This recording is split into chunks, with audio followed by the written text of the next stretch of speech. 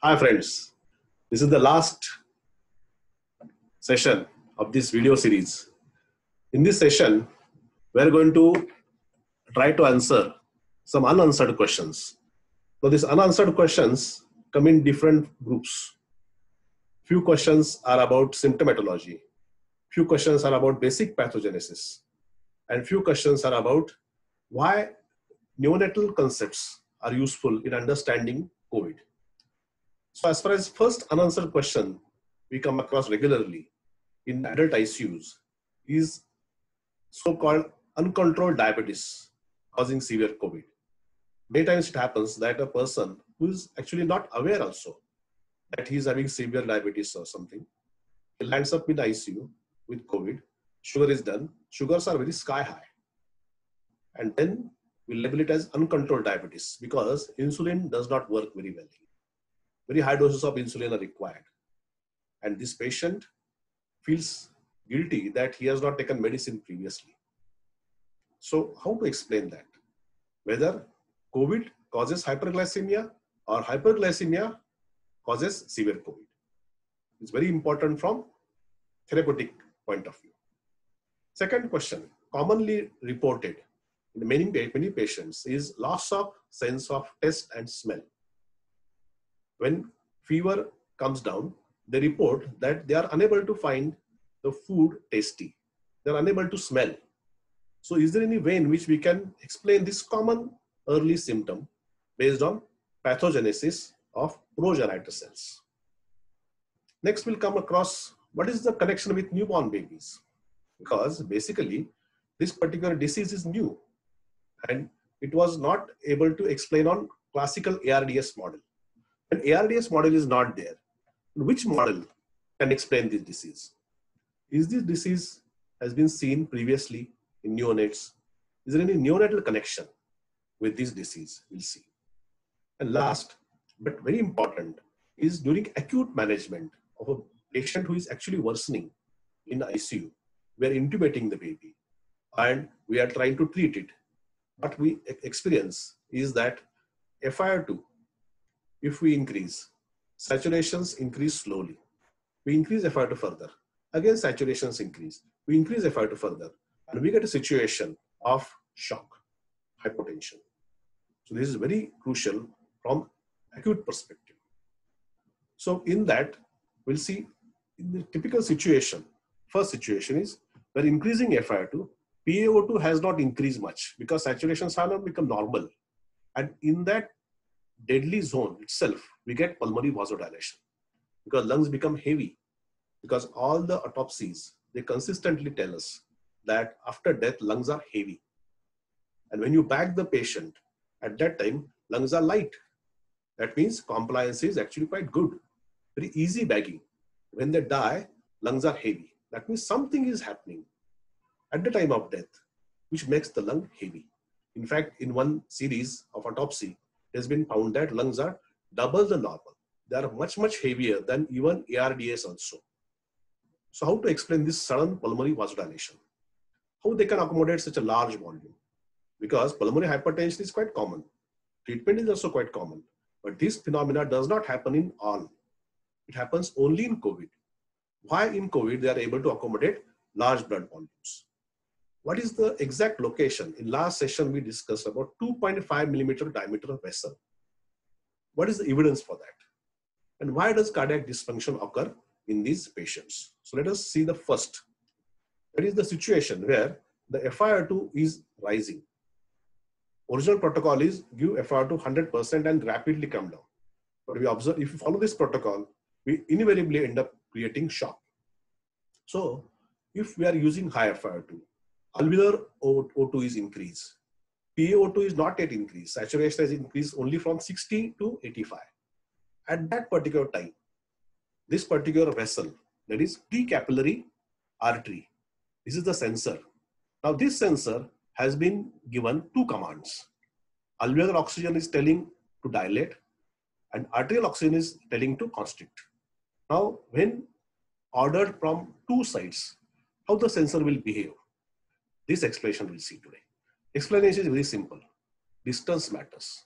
For example, if a junior person is there One senior is sitting besides, one senior is on phone, one person is telling to intubate, one person is telling don't intubate, whom the junior person will listen, whoever is near, who is easily accessible. Distance matters as far as this signaling is concerned. So we'll see how is the distance actually. Now let us see what are the sensors here.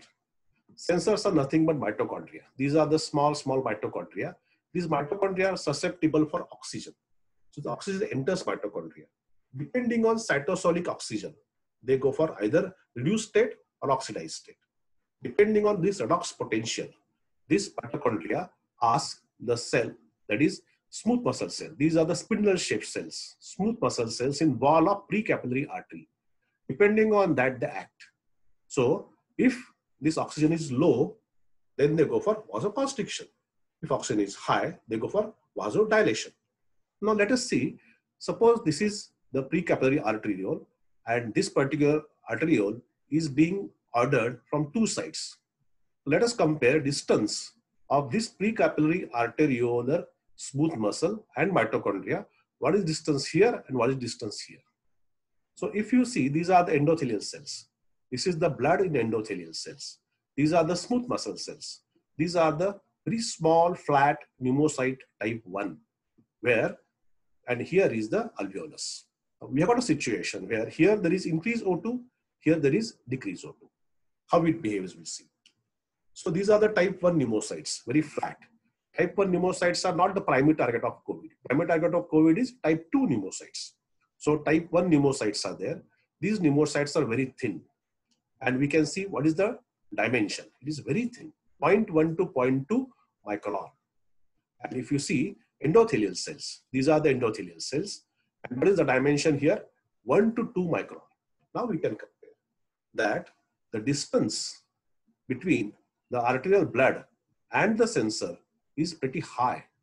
And the distance between the alveolar oxygen and this sensor is very low. So in short, this has got more impact rather than arterial. So carry-on message here is very simple.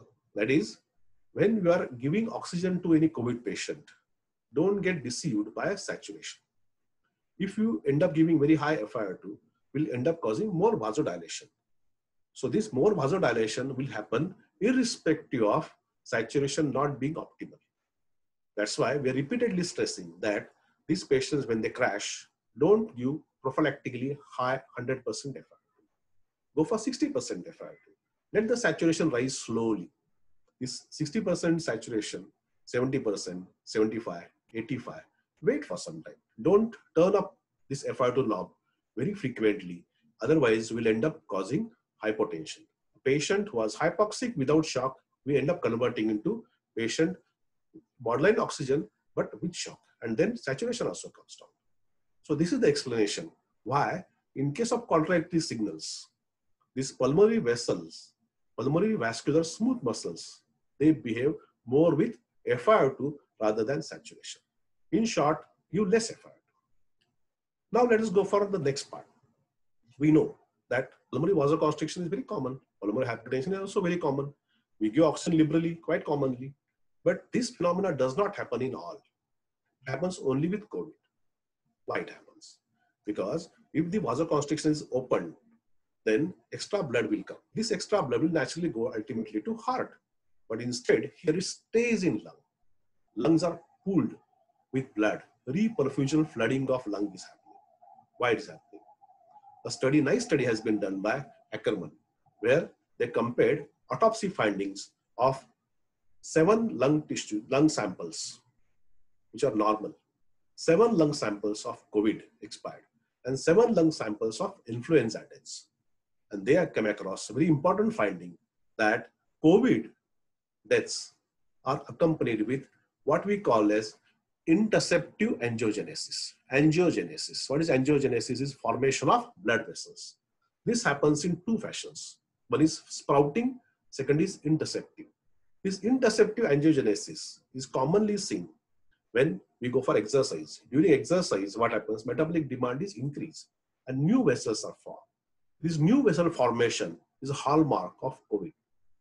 How it happens is depicted in this figure. we can see this is the blood vessel. Now what is happening? Initially there was single lumen. Then one pillar formation starts. This is called interceptive pillar. Now this pillar keeps on growing towards each other. Now at the end, the complete separation is established. Now this one vessel has been converted into two vessels. So this particular interceptive angiogenesis has been observed in those patients, especially those who are ill, admitted for pretty long time. This can explain what happens at the end. Many hospitals, they are intubated. Somehow they go in shock. They are managed somehow, and only to lose them after some time. Because during that period, this interceptive angiogenesis is happening. This interceptive angiogenesis is creating more and more number of vessels. This increased number of vessels, what is the effect? Now this increased number of vessels is happening because there is low shear stress. In those parts of the wall of this vessel, in those vessels where there is low shear stress, this interceptive pillar forms. Means what? Wherever blood flow is fluctuating, when blood flow is fluctuating, they respond by forming extra vessels. Now these extra vessels has got impact. Extra vessels are being formed as a defense mechanism. Ideally, initially, these extra vessels are being formed as a defense mechanism. Here, this single vessel has been converted into number of vessels. Now what happened? This single vessel has been converted into number of vessels. This is actually a good thing because extra blood is being delivered to lungs.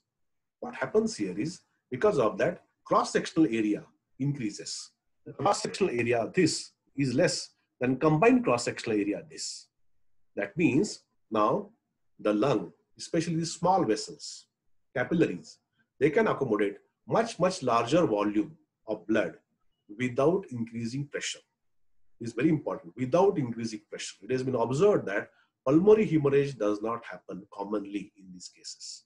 Pulmonary hemorrhage will happen only when pressure is increased. But here, lung contains a lot of blood without increasing pressure because it is able to accommodate large amount of volume without increasing pressure because so many vessels are available. There is large area available.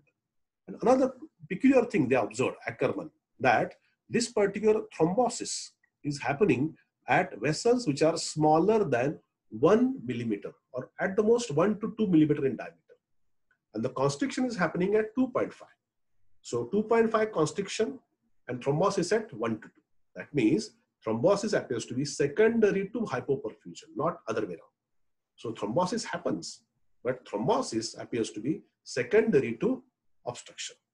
And in all autopsy findings, they observed that there is congestion of pulmonary capillaries, large amount of pulmonary capillaries, large amount of new angiogenesis.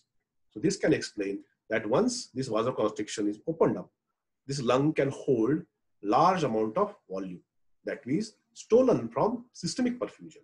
So you have got situation with heavy lung with shock. Now what is this exact location? We mentioned about 2.5 millimeter diameter precapillary artery. How do we know that?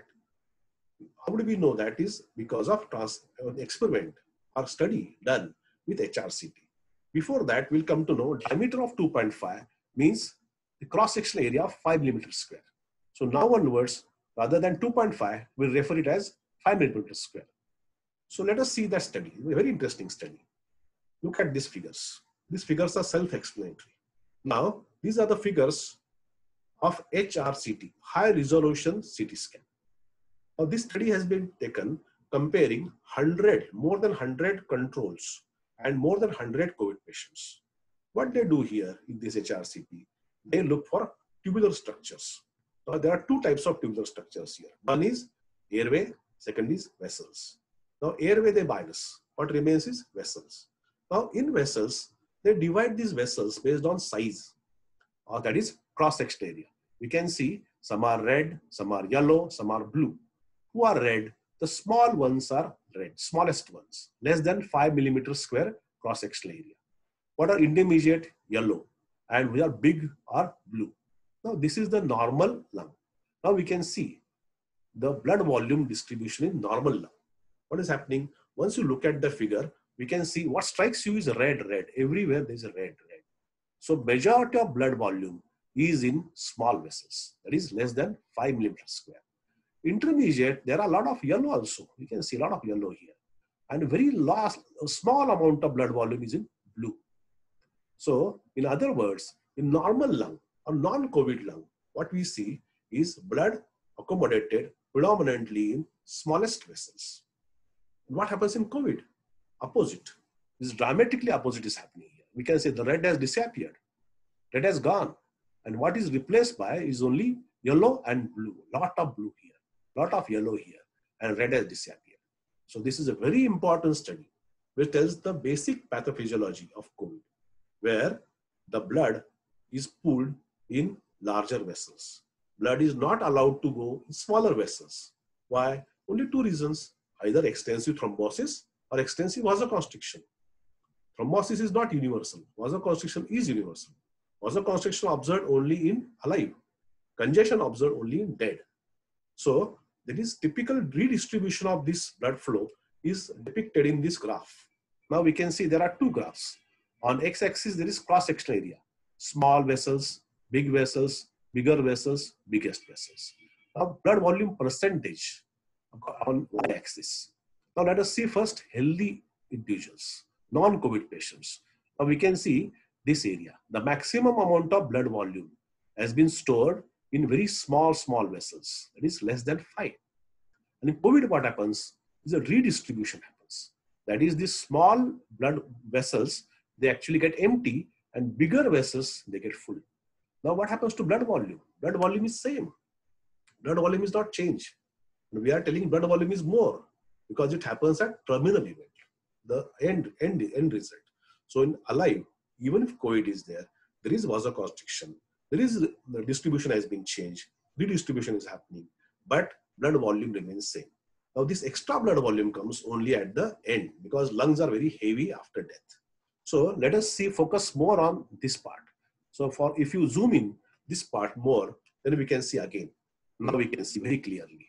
In normal lung, this is blue, normal lungs. In this case, this is cutoff, 5. Less than 5, majority of blood volume is stored. In COVID lung, it is redistributed to this, that is 5 to 10. So this redistribution is a self-evident that something is happening at junction between 5 and 10, that is vasoconstriction. So this vasoconstriction is the hallmark of COVID. So now we can pictorially describe it. First of all, let us come to the lower figure. Normal blood vessel, normal pulmonary blood vessel. This is arteriole, this is venule, this is the capillary. This capillary is very small, less than 5 millimeters square area. Majority of blood is here. This is being converted into this situation in COVID. That is, lot of blood, less blood, again lot of blood. So that means there is something happening at this, and that is the vasoconstriction. So in other words, vasoconstriction at 5 millimeters square cross-section area or same vasoconstriction at 2.5 millimeter diameter is the hallmark of COVID. So let us see the last part. Why heart is affected? Nowadays we are getting plenty of angiography negative myocardial infarction, or we can call it in a cardiology term STEMI, S-T-E-M-I, ST elevation myocardial infarction, STEMI.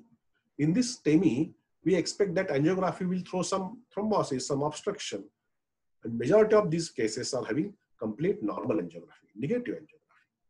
So why this heart is affected then? Why the heart develops ischemia? They come with actually completely like AMI in young.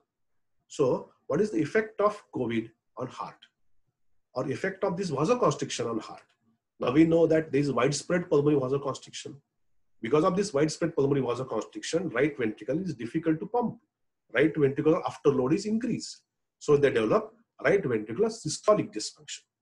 Now systole is so much prolonged that it actually encroaches on diastole of neighbor, that is left ventricle. This right ventricular systolic dysfunction leads to right ventricular diastolic dysfunction. Now the right ventricular diastolic dysfunction encroaches on functioning of neighbor, that is left ventricle. Now this left ventricular diastolic dysfunction, last is left ventricular systolic dysfunction. Now what is the importance of this diastolic, systolic, diastolic? Main therapeutic implication here is systolic dysfunction we can treat easily with inotropes. Diastolic dysfunction we can't. Gastrodysphagia is very difficult to manage. We have to go to the root cause and we have to treat. What is the root cause here? Root cause here is widespread pulmonary vasoconstriction. Means if the patient is not given sufficient oxygen, then heart will fail. So sufficient oxygen is very important. Appropriate, sufficient, never excessive, never inappropriate. But sufficient oxygen is a must to prevent this sort of worsening. So we discussed about location of vasoconstriction, effects of vasoconstriction, effects of new angiogenesis. And now we'll go to the next part. That is why there is encroachment. Here, this one we can see, this right ventricle, left ventricle, this is intraventricular septum. Now, right ventricle is stretched so much, then in echo also, we find that this intraventricular septum is bulging into left ventricle. The left ventricle can't function properly. And when left ventricle additional problem comes up, they go in shock. And this additional problem comes up because of pooling of blood in lung. So these are the important questions as far as pathogenesis is concerned. Next important thing is why we are actually talking on that. What is the relation between neonate and this COVID? In neonate, we come across plenty of complications. Before that, we'll try to solve this thrombosis problem. So thrombosis and endothelitis and thromboinflammation has been implicated in COVID. So this thrombosis and thromboinflammation is actually happening. Now, is it primary or secondary is unknown. What are the ways in which the thrombosis can happen? Is our pathogenesis complementary to thrombosis pathogenesis? We'll see. As we know, Virchow's triad, we'll know, is a famous Virchow's triad. That is, thrombosis will happen if one or more of these following factors are operative. That is, whenever there is reduced flow, whenever there is endothelial damage, whenever there is hypercoagulability of blood, then thrombosis happens. Usually for thrombosis, it requires more than one. That is shock, endothelial injury, and blood has become more prone for coagulation. So how all three happen in COVID, we'll see. First of all, we'll go through flow. Now, what are the conditions when flow is reduced, even in lungs as well as systemic circulation? As we already know, vasoconstriction happening. Vasoconstriction can lead to reduced flow. Ultimately, shock is happening at the end. Shock leads to reduced flow. Reperfusion flooding. Lung is stealing blood from systemic circulation. So all these three things, that is shock, reperfusion, pooling of blood, and vasoconstriction, they are prone to cause reduced flow. This is just imagining. There is no evidence for this yet. Second is endothelial damage. One theory is this virus actually affects the endothelial cell. Virus has been actually found in endothelial cell. There is a problem, but this virus has not been identified as coronavirus. The classical coronavirus, like infection, cell infection, criteria is it should be in vacuole. This has been not found yet in endothelium. It has not, classical picture of coronavirus has not been depicted. But there is doubt that this virus can affect endothelium. Why? Endothelial also are having endothelial progenitor cells. It has been observed that those organs which are actually having a lot of progenitor properties, they suffer more from thrombosis. So this virus can lead to endothelial injury, hypercoagulability. We actually have to remember that heparin, whatever injection heparin we are giving, it is being prepared from two sources, that is porcine intestine and bovine lungs. So bovine lung is a very rich source of heparin. Lungs produce heparin, especially mast cells of lung produce heparin. So in those situations, lung is affected or lung is bypassed. This heparin is not available for body. Second is paradoxical embolism. We already discussed that whenever there is right atrial hypertension, the PFO, patent phenomenon, opens up. This PFO can be a source of paradoxical embolism. Small emboli on right side of heart can find their way into left side of heart. Plus, in COVID, there is a dysfunction of liver. We found that progenitor cells are present in liver. That is the junction of hepatocyte and cholangiocyte. A lot of progenitor cells are there. They are important for regeneration, repair of liver injury. So if that repair is less, then actually liver dysfunction can happen. So these are the three ways in which COVID can have thrombosis. How to prevent that? Till now, we depended only on low molecular weight heparin or heparin. This is empirical. Along with that, we observed that many patients who are already given heparin, still they develop thromboembolic complications. That is, only heparin is not actually sufficient. We have to take care of shock also. We have to prevent this reperfusion pooling also. So if we take care of all, then only we can actually prevent this thrombosis tendency in COVID. Now we'll go to the neonatal connection. What is connection with neonate? Why this patient is not behaving classically like RDS? When COVID epidemic started, we thought initially that it is nothing but new RDS, ARDS. But this ARDS protocol did not work here. ARDS requires very high pressure, requires very high oxygen, and it's entirely different style of ventilation. Here, the compliance is low, easy to ventilate, hypoxia is disproportionate, and sudden shock is happening. So, is there any model in neonate which can present with all three actually components? There is no one model. There are three different models in neonate. First model depends on alveolar collapse. Alveolar collapse is hallmark of COVID, we know, because it is obvious by ground glass appearance on CT. This alveolar collapse is commonly happening in preterm neonate because of surfactant deficiency. Second is hypoxia, especially on activity. The person is not hypoxic at rest, but when he talks, moves around, then he becomes hypoxic. This is very commonly observed in neonatal PPHN. Third is partial response to oxygen, especially we discussed in happy hypoxia. Hypoxia does not respond completely to administered oxygen. This is also commonly seen in congenital cyanotic heart diseases with right to left shunts. So is there any similarity here? We'll see. Shock after intubation. This is commonly observed in neonate in different format. When in neonate we give surfactant, many patients they develop left ventricular dysfunction and they go for shock and pulmonary hemorrhage. In many patients of meconium stained liquor with meconium aspiration syndrome, when you ventilate them, they develop pulmonary hemorrhage and shock. This tendency has been observed in neonates. And how it can be extrapolated to adult, we'll see. First of all, we'll see this the airway. This is alveolus. This alveolus is very small. It is collapsed alveolus. Next thing we can see is this is the alveolus, which is surrounded by a capillary plexus, and this is precapillary arteriole and then venule. And we can already saw that this is the location. That is 2.5 millimeter diameter of precapillary artery. Then we see this is the intrapulmonary shunt. This lung is being ventilated, but this lung is actually ventilated poorly.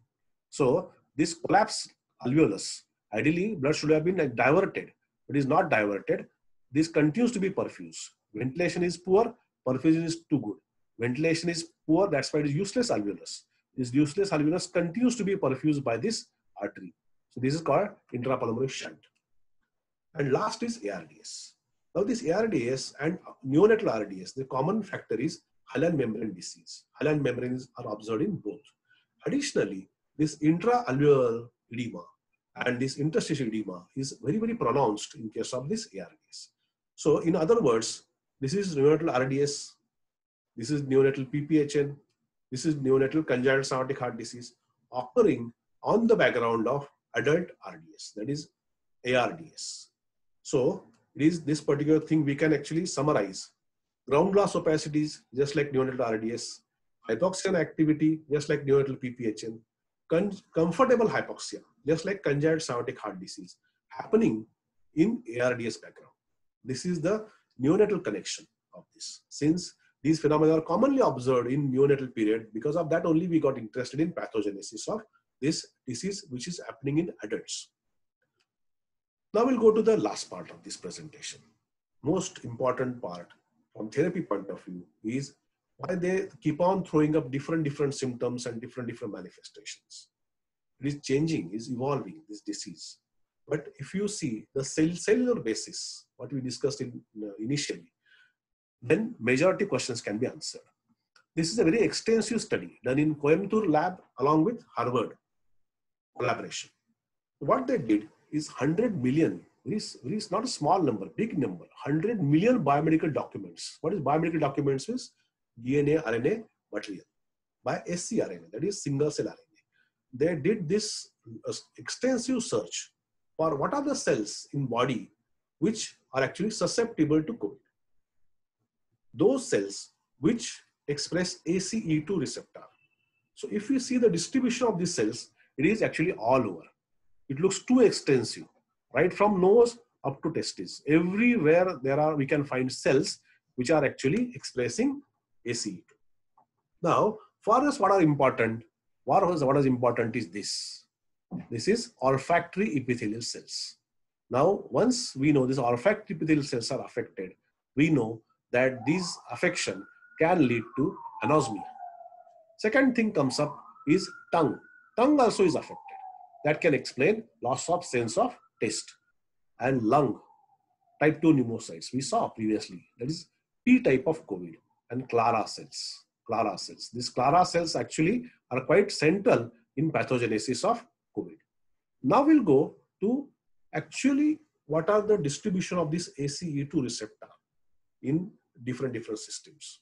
In respiratory system, in GIT, how it is distributed. And then we'll try to answer the unanswered questions. Let us see now. Now this is explanation of why hyperglycemia occurs in COVID. Now very important is, now look at the x-axis. These are percent of cells with expression, that is of expression of ACE2. This is the ACE2 versus cell type, nothing but ACE2 density. Already we discussed that with age, the progenitor cells come down. But with age, the ACE2 receptor expression density keeps on increasing. So that's why older people are more susceptible to get COVID. They are more susceptible to get severe COVID also. Now, if we see this figure very carefully, we zoom in into only one part. That is this. These PP cells. What are the PP cells? They are pancreatic polypeptide secreting cells. We heard previously about pancreas, alpha cells, beta cells. Now we are dealing about gamma cells, that is PP cells. These are the PP cells. These are the cells with maximum expression. This PP cell is actually highest as far as this cells with expression is concerned. So those cells with ACE2, the maximum percentage is found in PP cells. Now how this PP cell is related with hyperglycemia, we'll see. Next interesting part, as we discussed, another evidence of our hypothesis is Clara cell. Now Clara cell is the cell with maximum expression of this ACE2 receptor. Compared to all other cells, Clara cell is maximum. But where these pneumocytes stand, here we can see type 2 pneumocytes. So Clara cell and pneumocyte is nothing but C type COVID and P type COVID. Now this Clara cell, pneumocyte, PP cells, they are actually more targets of COVID. I will see what actually happens in COVID as far as sugar is concerned. For that, we have to go to the islets of Langerhans. In islets of Langerhans, we get alpha cell. Alpha cell secretes glucagon. Glucagon has got effect on sugar, which is diametrically opposite to insulin. Beta cell secretes insulin. Beta cell insulin. Now this insulin, function of this insulin is to bring down the sugar. How it does? It acts on liver. Liver is the main manufacturing hub of sugar in body. So insulin acts on liver and insulin tries to reduce the sugar. Now let us see the third type, our interest type. That is COVID target. Our COVID target is not alpha cell, it is not beta cell, but it is gamma cell. Previously we used to call gamma cell. Now we are calling it PP cell. That is pancreatic polypeptide cell. This cell is liberating polypeptides. Well, this polypeptide is when observed that this polypeptide facilitates this action. Now insulin alone can't act on liver independently. For this action to happen, it must have polypeptide, pancreatic polypeptide. Now things become clear. What are the clear now? This PP, that is polypeptide, has got central role in regulation of sugar. Examples where this type of diabetes happens are inflammation of pancreas, that is pancreatitis, or resection of pancreas, or pancreatic tumors. In these cases, even if you give insulin, this diabetes does not improve. And it improves when we can give PP, that is pancreatic polypeptide, or these cases sometimes require very high doses of insulin. Nothing but insulin resistance. So this insulin resistance has been attributed to deficiency of PP. Now let us see what happens in COVID. In COVID, as we know, virus is completely blind, deaf and mute. Virus needs only ACE2 and cofactor. This ACE2 and cofactor is available in PP cells in pancreas. Now these PP cells in pancreas, because of this virus, they get dysfunction. Because of this dysfunction, they cause insulin resistance. Even if insulin is available, it can't bind liver. There are studies have been done in experimental animals where the liver cells have been demonstrated receptors for actually this PP. So now because of this insulin resistance, there is hyperglycemia. So in other words, COVID directly can lead to hyperglycemia, so-called uncontrolled diabetes. So COVID has got effect on sugar. COVID leads to hyperglycemia and it requires higher than usual insulin doses. So anticipate that COVID patients, especially elderly COVID patients, can have hyperglycemia, which will be difficult to treat. That doesn't mean he was already having uncontrolled diabetes. He became uncontrolled diabetes because of COVID. So now let us go for another interesting phenomena, what we see in beginning of this illness. We develop loss of sense of taste. Now, as we know, taste is because of taste buds. Now, these taste buds are actually undergoing very rapid turnover. They get renewed very fast within few days. Now, our focus is two types of papillae. Here, there are got foliate papillae and vallate papillae. These are the vallate papillae. These are the foliate papillae on sides of tongue and the junction of posterior 1/3 and anterior 2/3. This is the site of affection of COVID. How do we know about that? Because it has been observed by the study of cells that this circumvallate and foliate papillae junction, there are trenches. That means there are depressions. And bottom of these trenches, they have observed these progenitor cells with marker for progenitor. So already we know in tongue, there are progenitor cells, which are target of COVID. And if they are affected, taste buds are affected. Taste buds are affected, we get loss of sense of taste. So this particular thing can also extrapolated to smell. Smell, we know that it is because of olfactory epithelium. Now this olfactory epithelium contains two types of cells with progenitor property. One is globose basal cells and horizontal basal cells. They have got progenitor properties and they can be a target of this COVID. Already we know that ACE2 expression is present in olfactory epithelium. So once they are affected, we get loss of sense of smell. So these are the ways in which almost all the clinical features of COVID can be very easily explained on this hypothesis about progenitor. So as far as this session is concerned, this is just the beginning of answering the question. This is the last session in our video series. But main carry-home message I want to give to everybody that this is a progenitor disease. Multiple targets are there. Multiple tissues can be involved. The predominant tissue is lung, where Clara cell and pneumocyte 2 is affected. Clara cell leads to C-type COVID. Pneumocyte 2 leads to P-type COVID. In one type, we can get distress without hypoxia. We can get hypoxia without distress. When you are treating this patient, we have to treat actually with respiratory support, that is oxygen. Oxygen must be given in sufficient amount so as to prevent pulmonary vasoconstriction. It's a dynamic process. Adjust the oxygen according to need. Never give too much oxygen, which will lead to hyperoxia and sudden pulmonary vasodilation. Especially at the time of intubation, never use 100% FiO2, use 60% FiO2, and then we can go up according to need. Anticipate that saturation won't be normal immediately. Aim for slow rise of saturation. Also avoid Valsalva-like maneuver by intubated patient with judicious use of sedation. Even in non-ventilated patients, patient education to avoid straining of stools, coughing, laughing, talking on phone for a long time.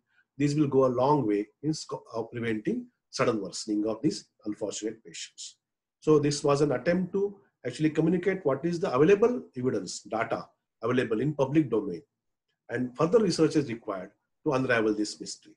So thanks a lot for listening to all the videos. Please share these videos to people who are actually treating with COVID, and especially to people who are taking care of frontline workers, that only saturation is not sufficient, only symptom of distress is not sufficient. Respiratory monitoring as well as saturation, both should be done in COVID positive patients and their contacts. Thanks a lot. Best of luck.